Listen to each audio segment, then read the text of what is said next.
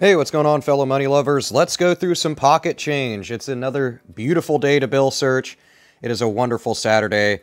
Let's start off with the Series 2013 $10 note. See what we come across. See if anything's worth more than face value, anything error note related, fancy serial number, all that good jive. So let's get right to it. These are the post-early 2000s redesigned $10 notes. They are commonplace now, so I won't touch too much on the graphics. We'll go right through them.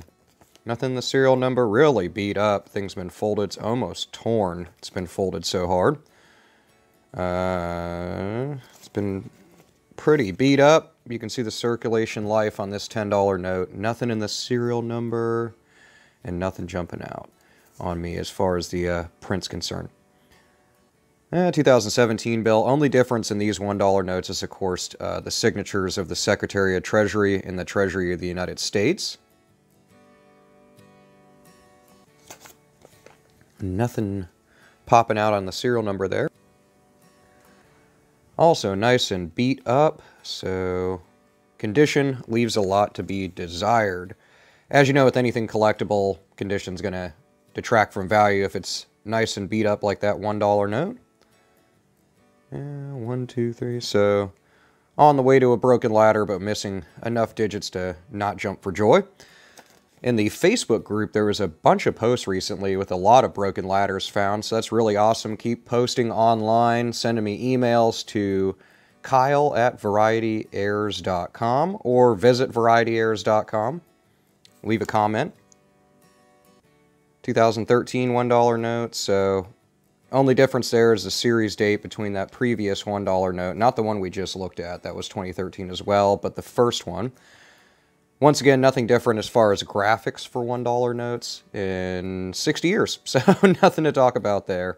Sometimes you'll get some issues around the more intricate line work of the Great Seal and around these Roman numerals for 1776, but not in this case. We'll do a quick closer glance there. Nothing there. And 2013 as well. Got a nice booger mark or something down there. Now these over inks, this one doesn't coincide with this serial number, but this over ink here on the third digit from the left is really common on 2013 notes. Talked a bunch about that over the years. I won't touch on that any further, but it is so common, I would not say to hold on to it as far as an error or over ink or anything like that. Yeah, folded up, nice and creased up, beat up $1 bill as well, so none of these have been really great to look at. This one has definitely been wet at a point. How do I know that? This bleeding of the ink around here. That's usually from it sitting with another bill, and the other bill was wet as well and kind of transferred some ink over from the front of that note to the reverse of this note that we just passed up.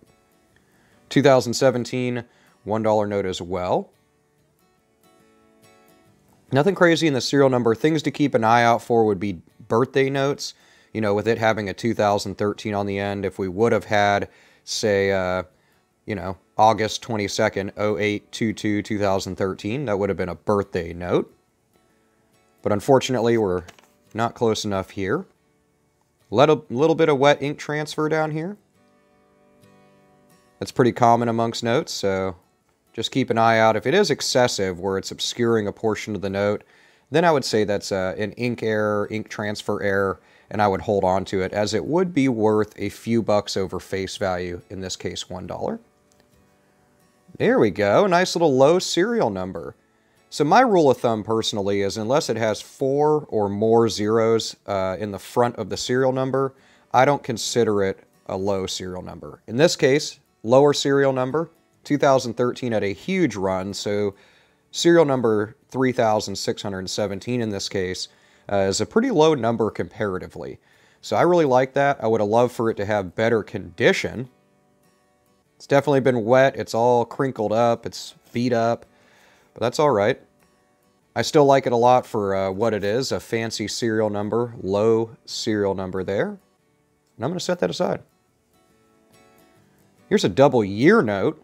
So these are, I mean, you could call it a date note in some weird format, 1584, and then the day is 19, the month is December the 12th.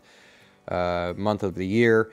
But in most cases, if not every case that you talk to a collector or numismatist, they're going to want you to have month, day, year. But in this case, it's a span of years if you really want to kind of reach from 1584 to 1912. Nothing really crazy there. If we went and collected every double date note, you'd have hundreds of them in every series, so they're not really collectible unless that's just something you like to hold on to. But that's the beauty of this hobby, or really any collectible hobby, is, hey, if you like to collect, you know, the same copy of Supernatural Volume 1 500 times, you can do that.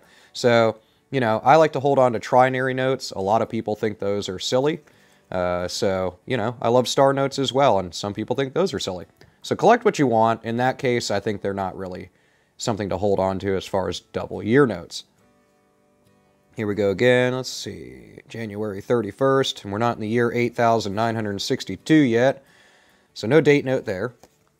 Really beat up $5 note, but not the worst we've seen in this banknote search. A little bit of smudgel here, but yes, you're getting some bleed through, but this bill has been wet, so, you know, as far as like an over-inking or something like that of this seal bleeding through here, I wouldn't call that an error, seeing as how there is damage to the note that probably caused that. Really crisp $20 note, 2017A.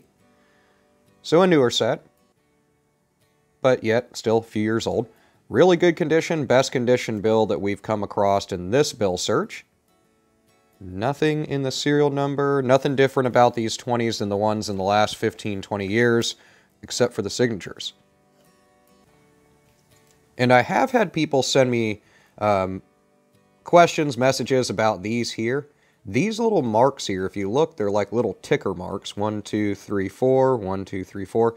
That's from a money counting machine, currency counting machine. Generally at the bank, you'll see them run usually in sets of 3. This one's a little bit lighter, but it's simply where the bill sits in a stack. It grabs it and pulls it over like that and counts it.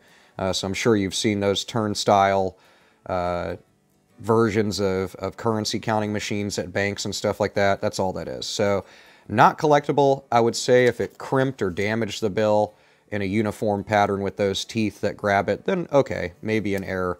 But in this case, not so much. I didn't see anything else jumping out on that bill either.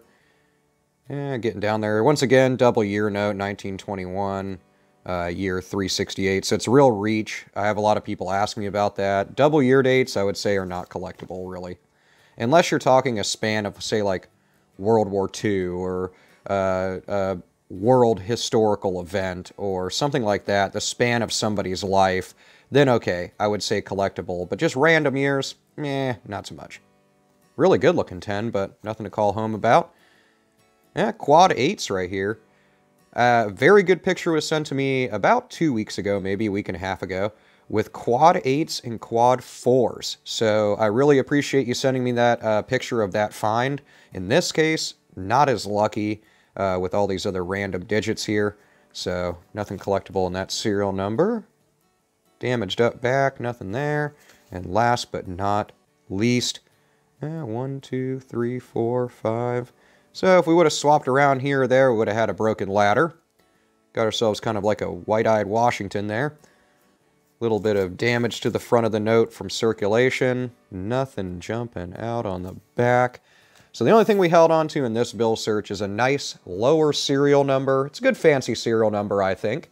Really beat up, though. I would have wished for it to be in better condition, but I'm still stoked about my find. I'm going to get it into a plastic protective sleeve to keep it in, well, the crappy condition it is, but to let it not get any worse.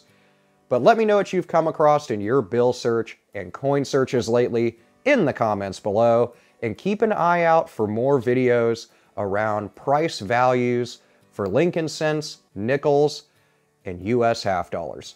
Thank you for coming to the video. Like and subscribe if you enjoyed, and I will see you in the next one. Peace out.